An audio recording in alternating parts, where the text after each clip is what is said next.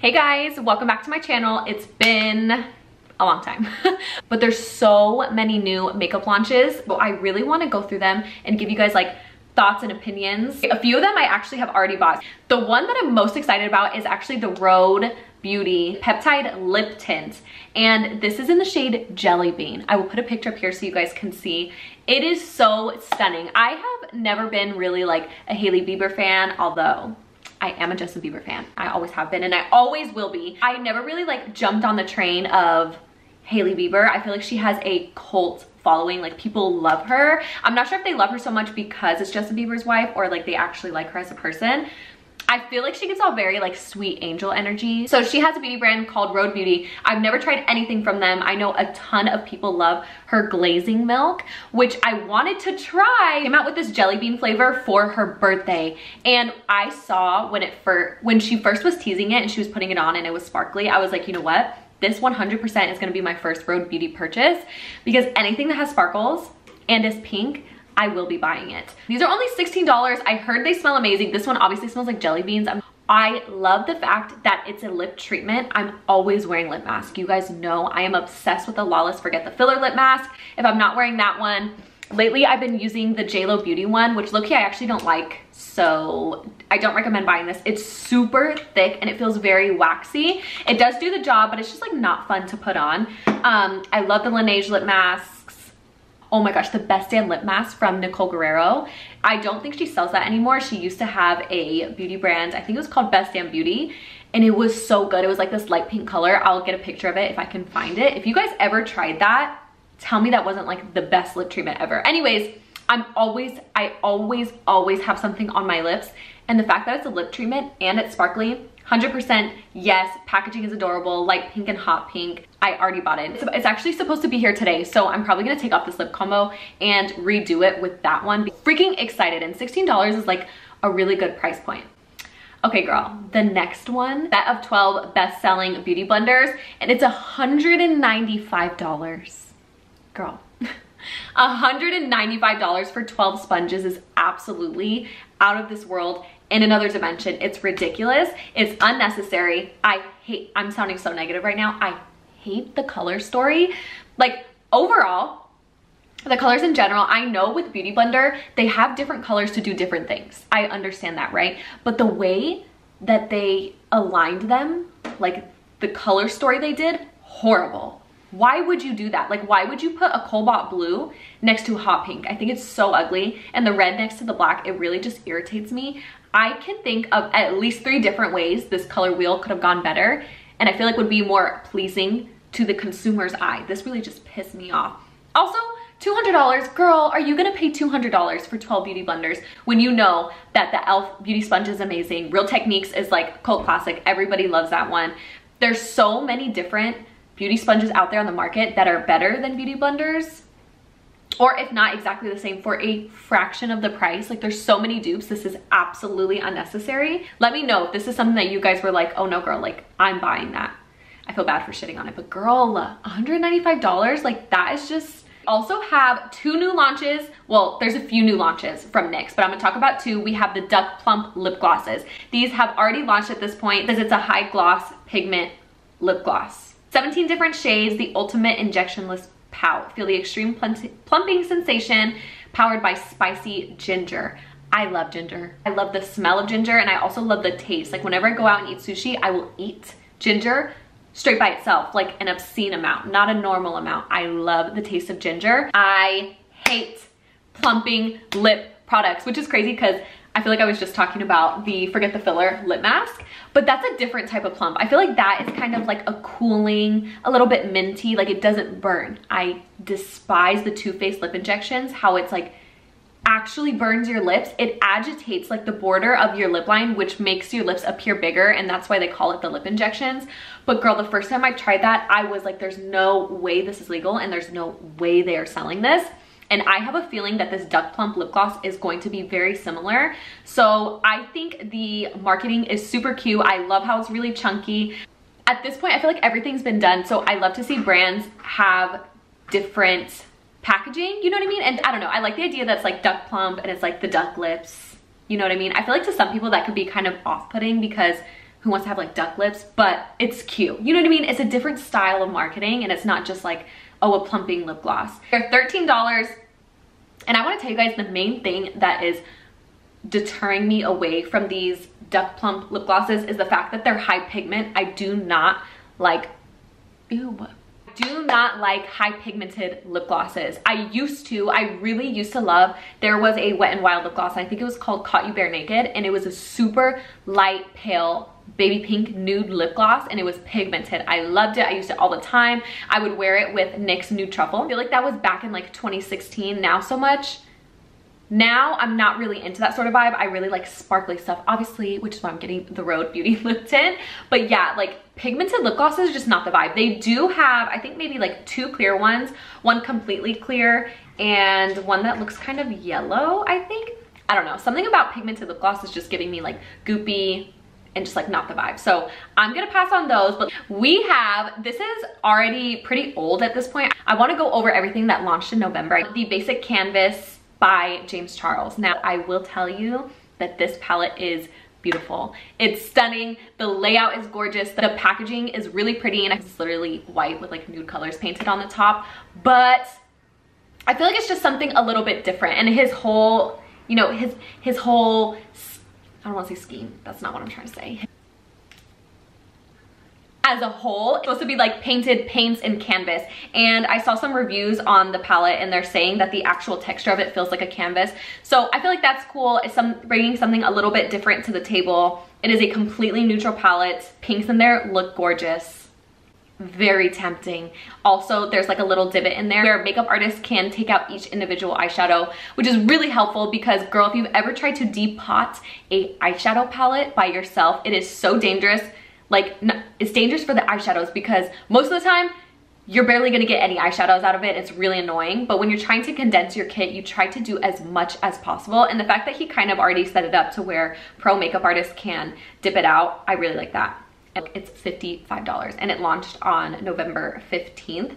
I actually did see that James Charles and Jeffree Star launched their palettes like on the same day or something like that, girl. Did you guys see that? And they both were like going live on TikTok, and they launched their palettes on TikTok Shop. TikTok Shop is taking over the world, I swear. Like anytime I go on TikTok, all I see is TikTok Shop ads, products, reviews. It's honestly like kind of annoying. It looks like other brands are actually hopping on there. I feel like one of the first brands to really hop on TikTok Shop was Kimchi Beauty. Popped off. Like they really got their products going super viral on TikTok. So I see a lot of other influencer-based brands kind of jumping on there. So I guess Jeffree, he launched his Scorpio palette, which, to be honest, I would never buy that. Like, I'm not using that eyeshadow palette. I would never reach for it. Not really bringing anything new to the table. The colors separately look pretty. His shimmers are really good, and his lipsticks are kind of bomb too. But it's just like the color story, it's not speaking to me at all. But he launched this, I believe, is because it was his birthday, November 15th. And so apparently Jeffree, he usually launches his products on Fridays. Whatever Friday it happens to land on, it's usually Fridays. But his birthday landed on a Wednesday. So he made the launch early and launched his products on Wednesday. James Charles was due to launch his palette on a Thursday, I believe. Correct me if I'm wrong, but he launched it a day early on Jeffree's birthday. So both of their palettes launched on TikTok Shop on the same day. And I don't know if you guys know this, but on TikTok Shop, you can actually see how many units were sold per whatever it is, whether it be like lip gloss or eyeshadow palettes or freaking like rompers. And James Charles outsold Jeffree Star by like crazy.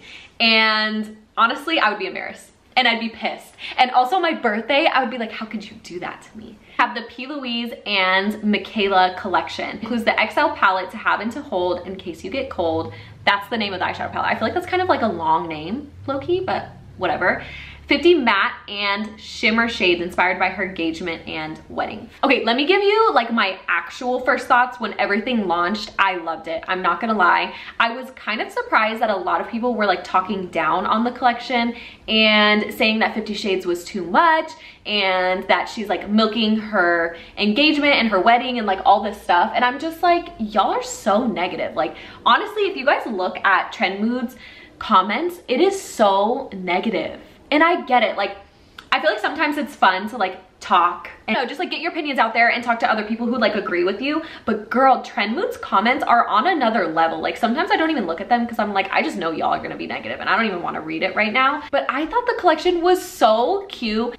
50 Shades, yes, is a lot for a palette, but if you think about it, what does Michaela do? Like, I feel like her whole vibe is extra and doing colorful looks and just being creative. So it makes sense that she came out with a huge palette. Not only did she come out with a huge palette, but half of it is neutrals. And I think the neutral shades are so beautiful. I did want to get the collection. I did not buy it just because blue eyeshadows are so, like, they're out, girl. Like, I'm not doing that, especially with my red hair. I feel like especially with my red hair, it's just not a vibe. It doesn't look cute. So I'm like, I'm not even gonna use it. I did want to get it to support her because I absolutely love her. And she built a literal empire. If you guys like know where she came from, go back to like her original videos where she was still working at Ulta and she was still living at home. It is crazy what she has built for herself and how far she's come just off of TikTok. Just off of TikTok, not Instagram, not YouTube, not anything else, just TikTok. So it's insane. I really do like her as a creator. Maybe I'm a little bit biased.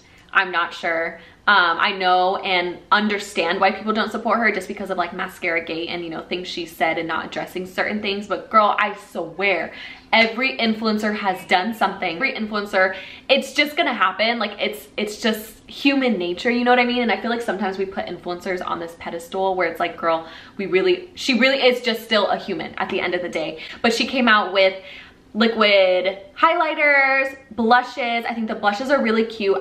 Something about the purple blush and the blue packaging really just like irritated me. I'm like, no, I can't do it. If the purple blush was in the original P. Louise pink packaging, I swear I probably would have bought it. But the fact that the purple was clashing with the blue, I'm like, I can't do it. Also came out with liquid highlighters. I also feel like those are outdated, but again, I feel like it's very Michaela. Like she loves that colorful highlighted look and they did look really pretty. Also, is that new from P. Louise? I don't know if they've ever launched like colorful highlighters before. The brushes, girl. The brushes were so beautiful and I wish I would have got my hands on them. I actually was so busy that day. I was busy all morning and then I came back home, I went on live, and by the time I got off of live and I was going to like buy stuff from the collection, it was all sold out. So I was like, crap, like I didn't get to get anything, which really sucks, but I definitely did want to support her. Okay, let's talk about Nimya. Nikkie Tutorials Nimya. First of all, where did they go? Where did Nimya go and where is Nikkie Tutorials? Like she just stopped uploading. And I'm like, girl, where are you? Because she is one of the creators. I really do like Nikkie Tutorials. She's like one of the OGs. She's very glam. She doesn't care what people say. Well, at least that's what she presents to us. And I feel like she's just she has great energy. She's always super glam. Like her hair is always done. Her outfits are always on point when she comes on camera.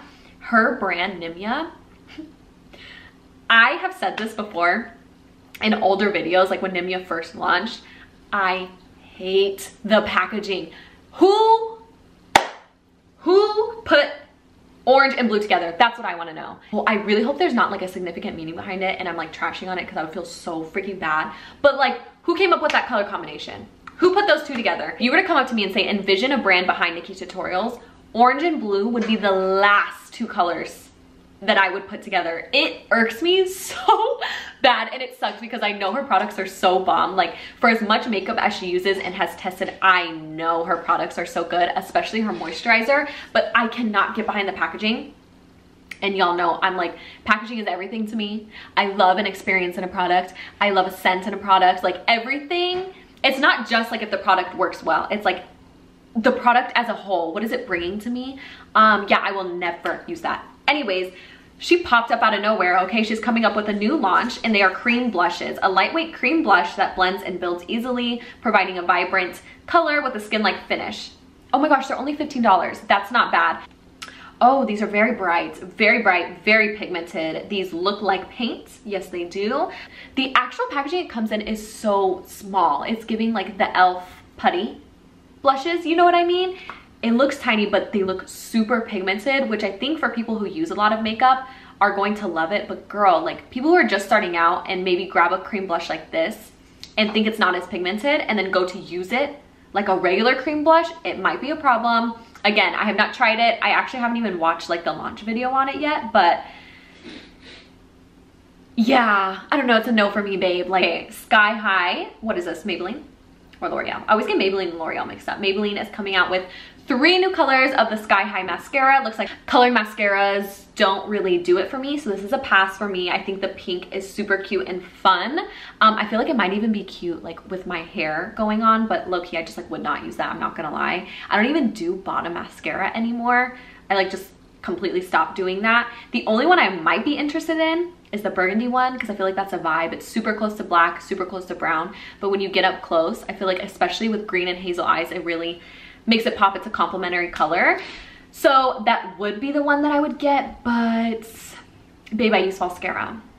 So actually no, I'm just not gonna do that. But okay, this one I actually just bought today. I'm super excited. This is the Fat Oil Stick Clicks. Is that what it's called? Fat Oil Slick Clicks. That is so hard to say, and I know for a fact people are gonna have a hard time saying that, just like Shape Tape, Shape. It's gonna be an issue. So this is from the Fat Oil line. Everybody loves the glosses. I have a gloss, I love it. Rewind, I don't love it, I like it. I feel like people really hyped it up. It's not like amazing or revolutionary, it just is at like a really good price point, and they're cute and fat and short. Anyways, they are coming for Tarte, girl. I feel like the Maracuja lip glosses went crazy all over TikTok, and yeah, they're coming for the girls, and I'm not mad at it. I feel like people get so mad when brands try to dupe other brands, which, let me like play devil's advocate, I get it, because like that brand came up with that original idea just for them to be ripped off by a brand that'll sell it for less, and low-key will probably sell more because of the price point, because you know the girls love a deal. But also, like, who cares? Who cares? And if it's something similar and maybe people can't afford $26 for a lip gloss, but they can afford, I think it's like $12. The packaging, not super in love with it. Don't really like the neon green, but I get it from a brand standpoint. It's very like recognizable, and when people use it, they're gonna know it's NYX. I did get the shade. I got the baby pink shade, actually. I got the shade Clout. It's a soft baby pink. I think I'm gonna be obsessed with it. It launched today. It does say it's an early access for platinum members, and I am platinum, babe, on Ulta. Basically, there's like tiers to Ulta. When you spend so much money, you are either platinum or diamond, and you will get like free shipping, early access, stuff like this. And girl, I hopped on it, I bought it. The only thing is that Ulta takes a long time to ship, so I'm hoping that they don't take a long time and it can get here fast enough before everybody gets it before me. So I'm super excited to try that out, and I cannot wait. I can't wait to try it out for you guys. We have the Maracuja Lip Plumps Shimmery, now with a shimmery finish. They're just called Shimmery Glass. To be honest, girl, when I saw these, I was like, ooh, I might like that. I love the original Maracuja lip glosses. Cherry Blossom is my favorite color. If you guys are into like lip combos like I do, Cherry Blossom is the best. You will be obsessed with it. The only thing is I feel like they run out really fast because they're so fun to use and click up that I tend to use more product just because it's fun to use. I might just have to buy one. I think the shade Soft Pink is so gorgeous. Also the shade Rosy Mauve, I feel like will be really pretty and kind of like accentuate my lip shape. I feel like darker colors always look not super dark, but more like mauve shades tend to look better on me just because they accentuate like my lip filler, and I need more lip filler. I need it. Jennifer says I don't need it, but I know that I need it. I could see it fading. It's gone. I feel like I don't even have it anymore. But anyways, this is $24, so it's a little bit expensive, but low-key, like, I would buy it. I just want to see it in person and see the shades. They also came out with an indigo shade, which irritates me. Like, I'm not going to use that. Actually, how many people are going to use that? I feel like it's a fun shade to use like every now and then, but who's going to put that color on their lips? Really, like, how many units is indigo gonna sell? That's everything for today, guys. I love to talk, so I love these sort of videos. I used to do these like 2 years ago when I first started my channel, so I'm just now realizing how fast I'm talking. I'm so sorry. But if you guys are into these sort of videos and you like to just sit here and talk and just like have conversations about makeup and new launches, it's a judge-free zone. Girl, if you don't like it, you don't like it. If you like it, you like it. Who cares? You know what I mean? I would love to know your guys' opinions too. I love to talk about makeup, and I always reply to you guys down in the comments. So let's have some conversations down below. I love you guys so much. Do something nice for yourself today. Look in the mirror and tell yourself that you're beautiful. I love you guys, and I'll see you in the next one.